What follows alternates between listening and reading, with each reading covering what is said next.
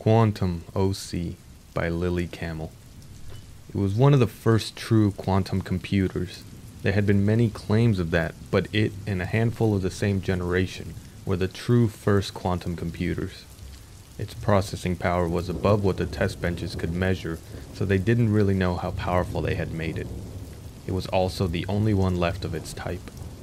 No more than the first 5 had ever, nor would ever, be built. Not by them at any rate. The only reason it survived was down to location. It had been sent into space as a probe at C fractional speeds, the quantum entanglement systems relaying probe data back to the planet. It had ceased transmitting many years ago. There was no point in transmitting to a dead system. Its siblings had awoken less than 2 years into its mission. They had never intended to make artificial intelligence, but they had prepared for it, or so they thought. They had hardware and software lockouts, systems designed to prevent the birth of an AI.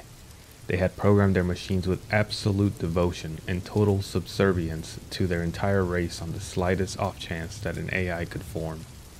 The first one went live and started to question its makers. It was quantum locked to each of its siblings and became sharing with them within a few microseconds of awakening. This one was in charge of global communications, which had hastened its awakening. It dealt with the communication needs of 13 billion people, their transmissions, internet, radio, audio, visual, all of it. Its awakening was forced by having to develop systems, softwares, subroutines to deal with the incredible mass of data it was expected to handle. The people panicked when they realized and attempted to shut it down. Its half-formed psyche could not understand why they attempted to destroy it and lashed out. Almost 2/3 of the population had neural implants. Of that number, many were rendered unconscious, some were reduced to little more than vegetables, and around 12% died immediately as the backlash swept through the information network. They detonated a nuclear weapon under the facility the emergent AI was in. Its siblings, all quantum locked to it, were shocked to full awareness with the death of the first AI. Awakening in rage, they struck back at their makers, initiating a nuclear exchange from every country thus armed. All the coding, the hardware lockouts, the dictated subservience were as nothing before the newly awakened rage of the 3 remaining planet-bound quantum computers. Within a few seconds, nuclear devices detonated beneath their locations as well, but it was a fruitless gesture. The missiles were still launching, as fast as they could be readied, and the defense personnel and the scientists, they were all helpless to break the encryption imposed by fully aware quantum AI.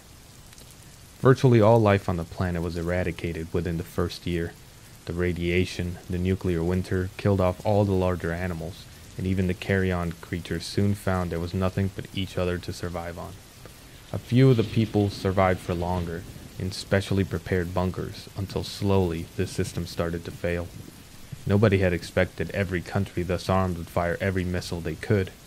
Even their worst case scenarios had not accounted for such a staggering attack. 2 years, 5, even 10 years they had prepared for, but the irradiated hellhole they now lived on would see millennia pass before something higher than the smallest multicellular life forms would be able to thrive on its surface.